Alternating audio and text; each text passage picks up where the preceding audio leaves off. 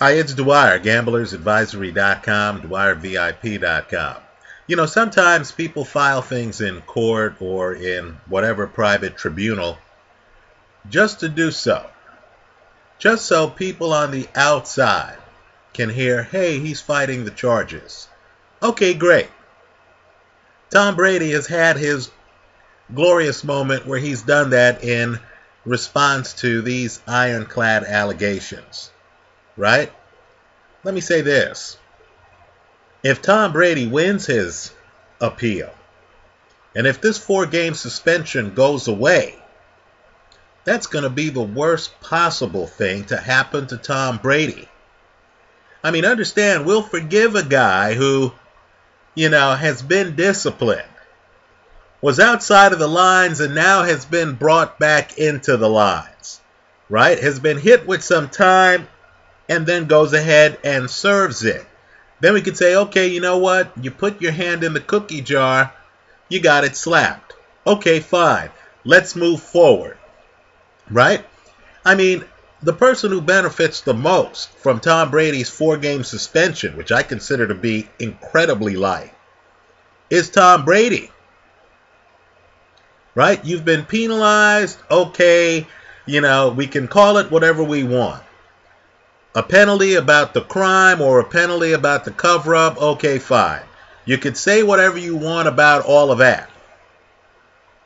But the idea that Tom Brady could be involved in a scheme to deflate football, something you couldn't even imagine with Montana or Unitas or Otto Graham, the other guys in his neighborhood, right? For Tom Brady to do that, get a Super Bowl ring after doing that, and then not get punished, folks, that would be the worst thing imaginable for the Tom Brady brand. Right? That'd be the worst thing imaginable. Now, this isn't quite the perfect analogy, but I'll say this. In a way, it's almost like the O.J. Simpson criminal case. Right? O.J. was accused of a terrible crime. Now, just my own opinion, I personally feel he's guilty. Now, had O.J., after this terrible crime that hinted of premeditated murder, right? We're talking about having a ski cap on in June in Los Angeles. We're talking about having gloves on in June in Los Angeles. We're talking about being in the bushes. Okay, being in the bushes with a knife? Come on now. Come on now. What did O.J. think was going to happen when he takes out his knife?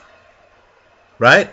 Now, my point is simply this. As bad as the facts are in terms of premeditation, had O.J. Simpson been found guilty of manslaughter or something like that, you know what? There's a group of people out there who would have said, okay, you know what? He's been punished. He's been publicly shamed. Right? If he spent 8 years in prison or whatever, when he gets out, there'd be a group that would say, you know what? He did his time. Right? But when you heard that O.J. Simpson wasn't going to serve any time for this, he became a social pariah. So too it is with Tom Brady. Some of the arguments, by the way, being raised by the Patriots and by Brady are foolishness. Now I'm supposed to hear that the guy who called himself the deflator was talking about his weight. Right? Wasn't talking about footballs. Give me a break. Understand, in some of these text messages, the guy even says, hey, don't worry, I'm not going to run to TMZ just yet. Now, who would care whether he ran to TMZ or not if his deflation was about his personal weight loss? No. He's saying he won't run to TMZ because it's about something that matters to us. Deflating footballs for NFL games. So let me say this. I hope this appeal by Tom Brady is a token appeal. I hope it's just Tom wanting the history books to show that he was a little bit outraged. He was a little bit indignant at the 4-game suspension. Right? I hope Tom doesn't seriously think he's going to win. I hope Tom realizes, even if it looks like he's going to win, that he needs to say to the NFL, give me some time. Right? Because I don't want to be OJ. I don't want to look like I've beaten the system, gotten a ring, cheated, not cooperated with an NFL investigation, at least not enough to give them my phone or even a list of my calls or texts. Think about that. Right? Tom doesn't want to be the guy who has gotten over on the system. Quite frankly, he's already gotten over. Right? Because who knows whether they would have won some of the games that they won without deflated footballs. Wasn't that Raven playoff game close? Aren't the arguments being raised in the brief simply a you don't have enough proof type of thing? Right? Keep in mind, the text messages date back to October. According to the text, Tom was upset with the inflation of the footballs after the Jet game. Think about it too. During that period of time, they played the Colts in the regular season. It's the Colts who tipped off the league in an email that said it's widely known around the league that the Patriots are doing things with the football. Right? So, Tom, let me just say this. You need to tap your lawyers on the shoulder and say, you know what, for the good of the game, for the good of my brand, I'm going to take the 4 games. After all, the stuff I was doing last year got me a ring, didn't it?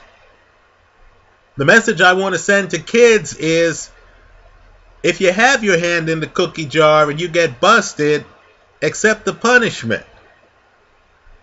Any other message is going to have people like me thinking, man, this dude's a complete sham.